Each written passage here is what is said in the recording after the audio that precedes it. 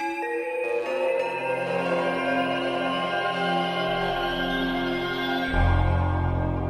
and welcome to another Blender Vision tutorial where you get a nonsense direct step-by-step approach to getting your tasks done. I'm Richard, you are you, and today we're looking at rendering a video with the alpha transparency enabled.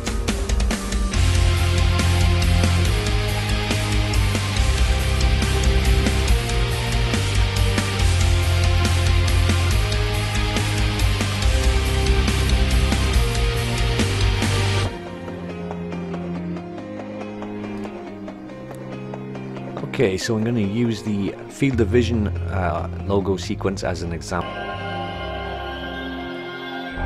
Should all be familiar with that from the beginning of each of my videos. So I did this with an alpha background so I could put in an image behind later on.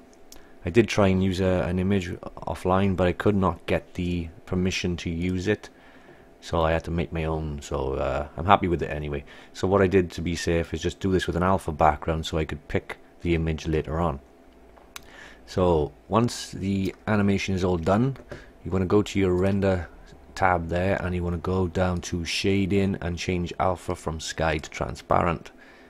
After that you want to go down to your output settings. You want to change by default is PNG. You want to change that to H.264, and down under the encoding you want to change the format to QuickTime.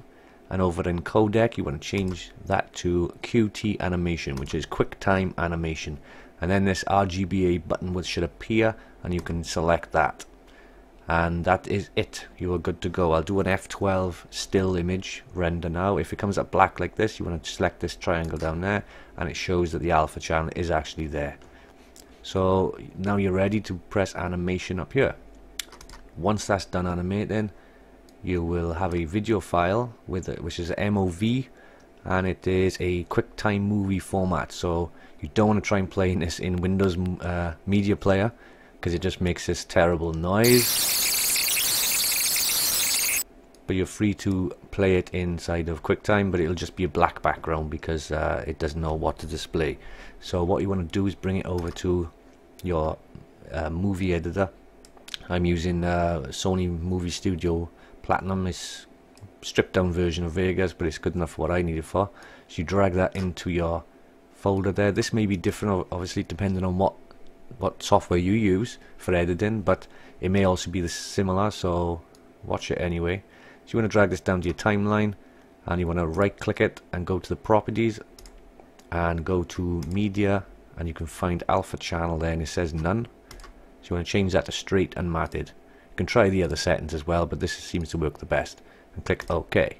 You can now see the check alpha background on the strip there, but it doesn't show up anything in the preview because there is no image behind it. So you want to bring in a JPEG or another video or whatever you want to put behind, and now you can see it popped up nicely. Yes! And it's looking lovely and alpha-y. So there you go. I hope that helps. Alpha-y, is that a word? I don't know.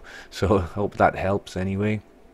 And as I say, it should be similar in your editor. You just need to find the properties for the file you brought in by right clicking somewhere on that file, and you should find the alpha channel and you should be able to change it there. So there you go. Hope that helps, and you can carry on making amazing stuff now. Yay! And until we meet again, I'm Richard, and ciao blau.